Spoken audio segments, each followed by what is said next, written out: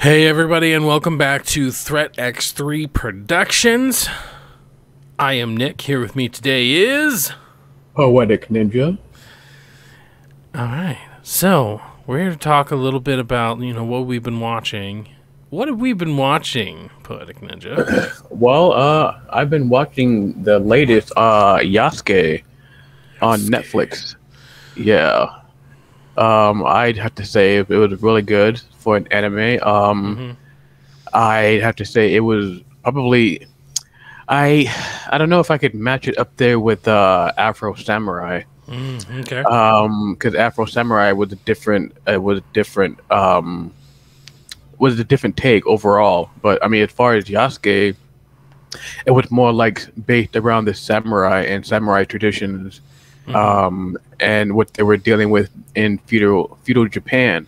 So it was very beautiful how it was created, and it actually was like a page right out of history. So it was very beautiful. So what did you think about it? I loved it. When I first saw the trailer for it, I was like, okay, Black Samurai, so he's in a realm or something that he's not used to that could make for a really interesting story. And originally I picked it up and I started watching it just because I was like, it's new, I'm going to check it out or whatever. And within a couple of minutes, that first opening sequence, I was sold, absolutely sold. So first it starts off, it's like swooping down and it's feudal Japan. I'm like, okay, Right. yeah, sure. And there's some guys with swords and they're like cutting other people in half and stuff. I'm like, yeah, okay. And then all of a sudden a Gundam shows up and I'm like, wait, what? That's weird. And then these guys do this magic thing and shoot a bunch of arrows over to this other guy. Yeah. The guy picks up the arrow and all the other arrows float into the air and shoot back at him. And I'm like, okay, I'm fucking sold. Let's do this. Yeah, I was sold also because for some reason it kind of took me back to Ninja Scroll when I first saw Ninja Scroll and how that was like so serious, and it was like, oh my god, like this guy had a focus. Yeah. To basically just reminded me of Samurai Jack. Because he had like the feudal samurai mentality, but it was set in the future, and so that's kind of like if you can remind me of that, but in a different way, like that's one thing I really liked about it. Yeah, I mean, I really enjoyed it, and because I watch a lot of anime, and I'm sure you do as well. I'm sure there's a lot of us out there that do as well, and would say the same thing about this particular anime. It was really good, really good. Like I there's no more that I could say about it, but that it was just that great. I watched every episode. I was hooked. It was like there was not one time where I just had to say, okay, I'm going to take a break and go watch something else. Very bingeable, yeah. Yeah. So it was like I was driven on this show, and up to the very end, it was beautiful. Every episode. So even at that point, I was like, man, I wish there was more. Yeah. But the thing is also, it's like how some animes end where like the season's over and it's like, okay, we got to tune in for the next season for, whatever. But this one, it was like, there could be more episodes. It was just like the way they ended, it was just like, yeah. It was perfect. It was perfect. Yeah, like it sucks on the one hand because like I wanted more. I wanted to see where it was going to go next, but also when I think back to all the greats, Dragon Ball Z, Full Metal Alchemist, some of those. Yeah, there are a lot of filler episodes that, while they might do something to the character, and might develop the character, you could also delete it from existence and it wouldn't matter. So then you have this one, it's 6 episodes long. There are no fillers. It's boom, boom, boom, boom. I also like how they basically like introduced a bunch of like bad guys. Each one of them had their own like weird shtick to him. You know, you had the voodoo guy from Jamaica, and he summoned spirits to basically do the fighting for him. Yeah. You had one girl with a giant ass scythe. I was so surprised how easily she got taken out. That was like, I was like, seriously, you're gonna do our girl like that? What the hell? There was a freaking mech, so actually more of a robot because nobody was controlling him. He was a sentient being or whatever, but he's a giant ass robot. Then you had a werebear. At first I thought it was a werewolf, but then no, it's a freaking werebear. A werebear, yeah. And then I'm missing one, aren't I? Or is that all? The chick with the sickle, okay, the robot, the bear, the shaman, the shaman. And that's it, isn't it? I believe that was, and then Yasuke, and that was pretty much and then their crew. leader, the priest or whatever, which I thought was that was priest interesting. And I also like how so you have this priest or whatever. Of course, he's like, by the power of God, and it's like, I'm not judging you, God is, and he puts on these brass fucking knuckles. Like, what the fuck? Yeah. No, but I like how like, we definitely thought he was the main guy, and then it pulled like kind of a switcheroo on us. Like, no, the main person's actually over here, but it didn't feel forced. Like, plenty of shows have done that in the past, but it's kind of just felt like, oh, you see that goal line you thought you got to? Nope. But in this, they actually did it well enough where I was like, oh, okay, cool. And I think you could say that about the whole show. Like, they jumbled a bunch of stuff together, and yet it felt natural.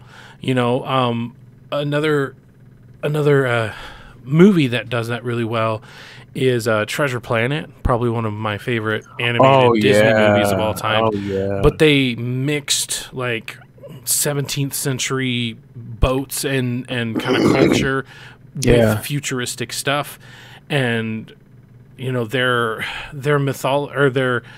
methodology for everything they created in that movie was basically 70%, you know, colonial stuff, 30% technology. And so I feel like we're getting the same thing. We're getting like 70, maybe even 80% samurai, and then 10 or 20 to 30% like futuristic stuff, and it molds it in such a way where it's like, okay, I believe this world could exist. Right, exactly. You know? And I very much think that with the culture and everything, what they added the magic aspect to it. I think that was very much a thing in feudal Japan at the time. You know, the magic, casting magic and stuff like that. So I mean, even steam powered machines at that time were considered to be magic vehicles at the time. Right. So I mean, it doesn't take away from the fact that mechs would very much have played a role in this also. Yeah. And I'm just glad that they didn't overpower him. I mean, because you know how in most anime, the main character or the protagonist is always overpowered. Yeah, like they find some inner potential, and all of a sudden they unlock this potential, and they've got this super power of the dragon or something. And there's nothing wrong with that. It's just I'm just glad that they kept him like a regular samurai. He wasn't like overpowered and with some mythical energy or something like that. So 100%. The fact that he was able to take on all these like otherworldly things, but just with his sheer agility and swordplay, I thought was very, very good, because it made his struggle like that much more unattainable. So it definitely made you think, you know, is he going to make it through this? Yeah. And they did it such a natural way. And it also just shows you how his technique and his skill, how much of it he has. The fact that he can take on somebody who's literally shooting ice at him or turns into a freaking bear, or, you know, the fact that he can still hold his own against these people with just his swords and his wits is really probably the best thing that I like about him. Is, you know, here's this normal guy, you know, it's not Goku, It's not a Full Metal Alchemist dude who can like create something out of nothing. It's Right. not a vampire hunter. It's not, he's just a normal ass guy. He's a Right. boatsman, and I loved his backstory too. The fact that like he got trained by somebody, and then there was tons of people who didn't like him because he was black, and he's a Right. samurai, like black samurai, woman samurai. This is not the Yeah. old ways, and so especially like. And let's also talk about the visuals. Like there's a lot of like kind of dream sequences, but then there was also some just really cool things. So he meets up with this one guy that he had some beef with way back in the day, and some stuff happens. That guy becomes mortal, and when he cuts his head off, he doesn't just cut his head off. Like the background turns all red. His body is just Oh a yeah. black silhouette, and then when he Mhm. cuts his head off, the blood's coming out, so that's red as well. And Uh-huh. little moments like that just adds some real personality to the show. Well, yes, it does. It really expresses how the character was feeling at that point. Even when he was having his own little flashbacks and stuff like that, it was always these visuals that they took you to. It was just like, wow, this visual.